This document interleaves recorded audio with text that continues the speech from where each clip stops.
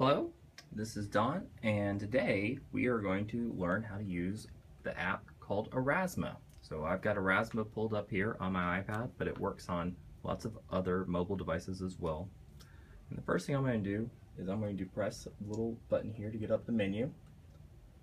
And you see down there where there's a plus sign. I'm going to click on the plus sign to create my own. There's some preloaded ones here on the device, or built into the library, and then I can use also images that are already on my device. And I've got a couple that I've got ready for us today. One of them is for a nucleus, explaining parts of the nucleus. So I'm going to choose that. So I'll click select. And this is going to make a little vocabulary card where that picture is going to match up. Now I need to make a picture for the word nucleus.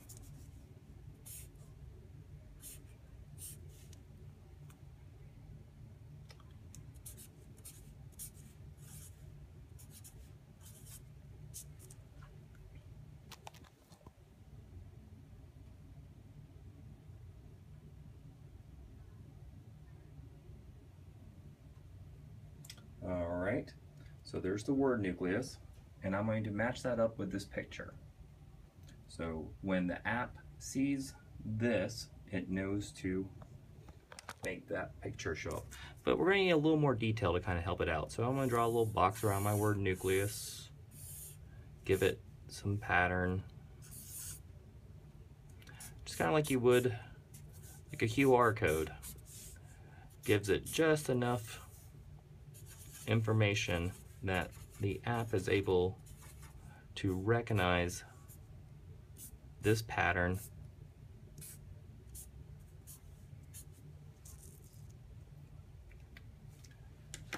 now. I've done this really quickly, so we'll see how this works out.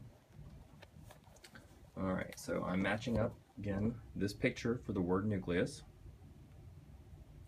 with my little vocabulary flashcard that I've made here for nucleus. And I'm going to tell it that I want it to pay attention to just this part over here. That's all that it needs to be looking for. When it sees that, it's supposed to display our vocabulary term in augmented reality. I'm going to put mine down here so I can see my picture and the vocabulary word at the same time, but if I wanted to make it here right on top, I could do that as well. So I will click next, type in the word, just give this a name, be real creative and call this nucleus.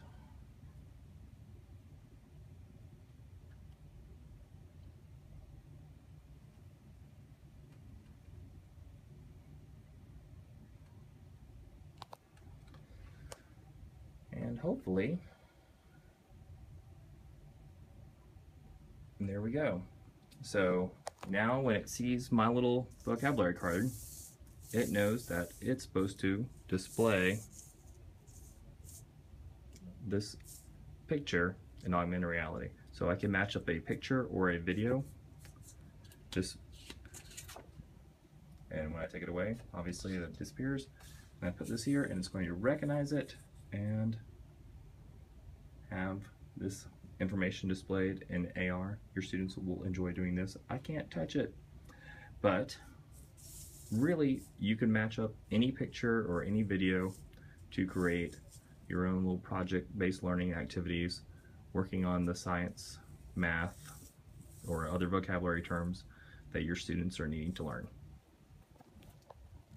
So really, as much as you can imagine different ways of using this, there are probably an unlimited number of ways that you could find to use Aurasma and augmented reality to teach your students lots of different subjects. Thank you.